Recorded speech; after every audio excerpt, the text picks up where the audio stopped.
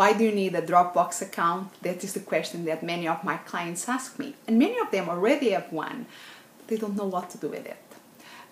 But if you need help on how to set up, you will find some instructions in the blog post associated with this video. But what is the point of having a Dropbox account if you don't know what to do with it? You don't understand why people keep telling you that you need to have one. So let's see if I can make a difference here. Do you remember this?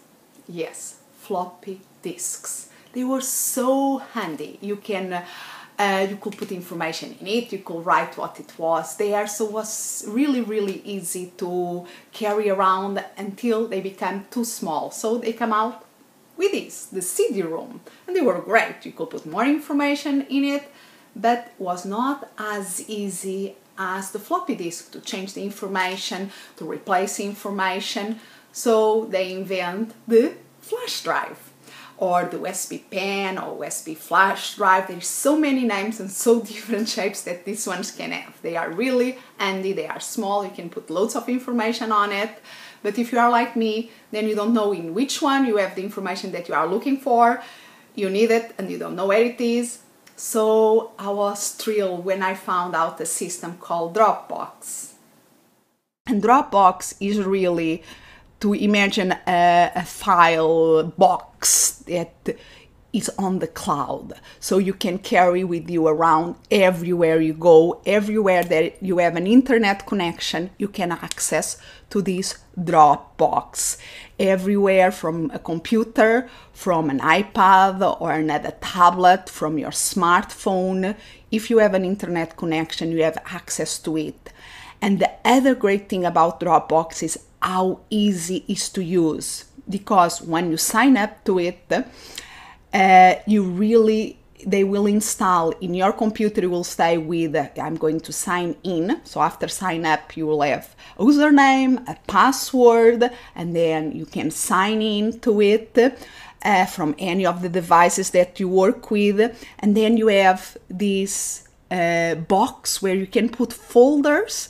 And the great thing that I truly love about this is that there is like a clone of it in your desktop. So if you have a Mac, usually when you install the Dropbox app, it comes up here in the top. In the PC, usually is in the bottom or in favorites. And if you click in that symbol that you start to recognize as the Dropbox symbol, you have given two options. You can go to a Dropbox folder, that is your box on your computer, or you can go to the dropbox.com that takes you to the website. So it's very easy, and they are like twins. Everything that you change in one will reflect in the other. They are mirror images of it. And the great thing is that it works like any other folder in your computer. You just have to drag things there if you want. I'm just going to open here my desktop to have something to drag there. I want to put something there. I'm just going to go, for instance, a recording that I want to share. I go there, or I want to keep to access later. I just drag to that folder. It appears like, let's see if I can put this bigger. It appears this blue thing means that it's syncing with one in the cloud. So, and then when it sync, when there is the copy in the cloud, I will get this green tick mark that is sync. And then if I'm somewhere that I need to access that, I go to the web version that we can see it here. And you can see that now is there. So simple as that. So, and you can create folders, you can organize things, and then if you want to take something out, you just drag it out like any other thing. And I'm going to drag it out to the desktop like this. And you see it disappears from there, and in a couple of minutes will disappear, already disappear here from my list.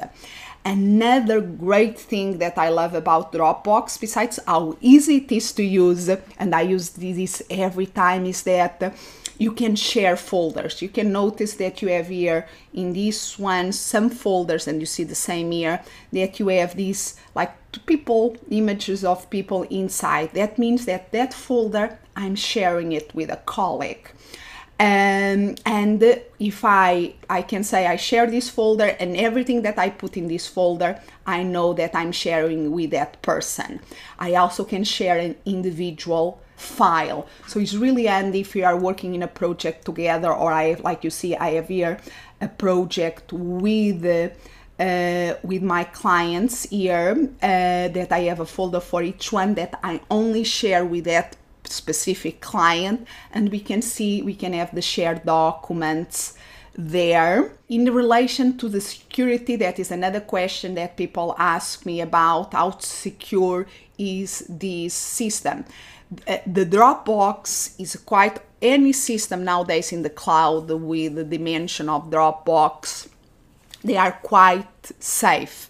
Everything depends. If a person can get hold of your password and username, they can access to the Dropbox. So you have to give it a username and mainly a password that is not easy for somebody else to find out what is the password.